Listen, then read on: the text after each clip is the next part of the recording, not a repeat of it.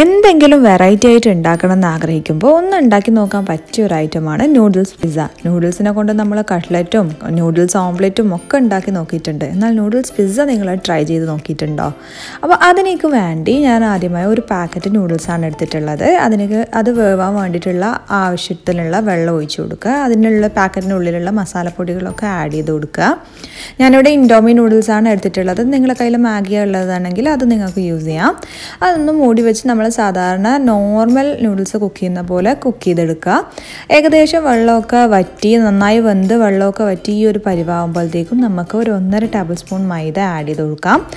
എന്നിട്ട് അതിനെ നന്നായിട്ടൊന്ന് മിക്സ് ചെയ്ത് യോജിപ്പിക്കാം. അപ്പോൾ കറക്റ്റായിട്ട് ഇതൊരു ഡോ കൺസിസ്റ്റൻസിയിലായി കിട്ടാൻ വേണ്ടിയിട്ടാണ് നമ്മൾ അങ്ങനെ ചെയ്യുന്നത്. ഇനി മറ്റൊരു പാനിലേക്ക് നമ്മൾ ഈ ആക്കി വെച്ച നൂഡിൽസിനെ നമുക്ക് കുറേശ്ശെയായിട്ട് ഇട്ട് കൊടുത്ത് നന്നായിട്ടൊന്ന് പ്രസ് ചെയ്ത് ഒരു റൗണ്ട് ഷേപ്പിലേക്ക് ആക്കിയെടുക്കാം. അപ്പോൾ നമ്മൾ ചെയ്യാൻ ഉദ്ദേശിക്കുന്ന പാനിൽ നന്നായിട്ട് ആ നൂഡിൽസ് വെച്ച് കൊടുത്തതിന് ശേഷം കുറച്ചൊരു ഓയിൽ ഒരു ടേബിൾ സ്പൂണോളം ഓയിൽ ഒഴിച്ച് കൊടുത്തിട്ട് നന്നായിട്ട് ഇതുപോലൊന്ന് പ്രസ് ചെയ്ത് അതിൻ്റെ ഷേപ്പ് നിലനിർത്തുന്നവരെ ഇങ്ങനെ ഒന്ന് പ്രസ് ചെയ്ത് കൊടുക്കുക. ഞാനിവിടെ ഒലിവ് ഓയിലാണ് ഒഴിച്ച് കൊടുത്തിട്ടുള്ളത്. എന്നിട്ട് ഒരു സൈഡ് ആയിക്കഴിഞ്ഞാൽ മറ്റേ സൈഡ് ഒന്ന് മറിച്ചിട്ട് കൊടുത്ത് വീണ്ടും അതിനൊന്ന് നന്നായിട്ട് പ്രസ് ചെയ്ത് കൊടുക്കുക. ഇനി ഇതിൻ്റെ മുകളിലേക്കായിട്ട് മയണൈസും കെച്ചപ്പും ഒരുമിച്ച് മിക്സ് ചെയ്തതിൽ നിന്നും 1-2 ടേബിൾ സ്പൂണ് നമുക്ക് നന്നായിട്ട് ബ്രഷ് ചെയ്ത് കൊടുക്കാം. കംപ്ലീറ്റ് ആയിട്ട് എല്ലാ ഭാഗത്തേക്കും എത്തുന്നതുവരെ നന്നായിട്ടൊന്ന് അപ്ലൈ ചെയ്ത് കൊടുത്തതിന് ശേഷം ഇനി നമുക്ക് ഷ്രെഡഡ് മൊസറല്ല ചീസ് ഇട്ട് കൊടുക്കാം. ഗ്രേറ്റഡ് മൊസറല്ല ചീസ് ആയാലും കുഴപ്പമൊന്നുമില്ല.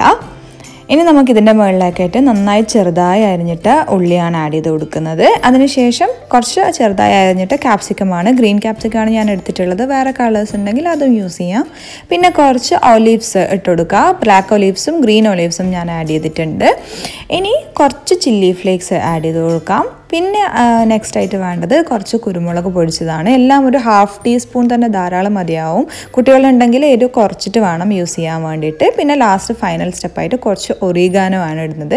ഈ ഒറിഗാനോ ഇടുന്നതിനോട് കൂടി നമ്മുടെ പിസ്സയ്ക്ക് നല്ല ഫ്ലേവറും സ്മെല്ലും ഒക്കെ വരും. കുറച്ചുകൂടി ഓയിൽ വേണമെന്നുണ്ടെങ്കിൽ നിങ്ങൾക്ക് ഒഴിച്ചു കൊടുക്കാം.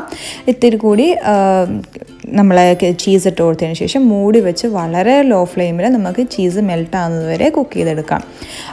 ഈ പാത്രം ഞാൻ ഓൾറെഡി ഒരു തട്ട് അടുപ്പത്ത് വെച്ചിട്ട് അതിൻ്റെ മേളിലേക്കാക്കി വെച്ചതാണ്. അപ്പോൾ നമ്മൾ ഇത് പിസ്സ കരിഞ്ഞു പോവാതെ നമുക്ക് പെർഫെക്റ്റ് ആയിട്ട് കിട്ടും.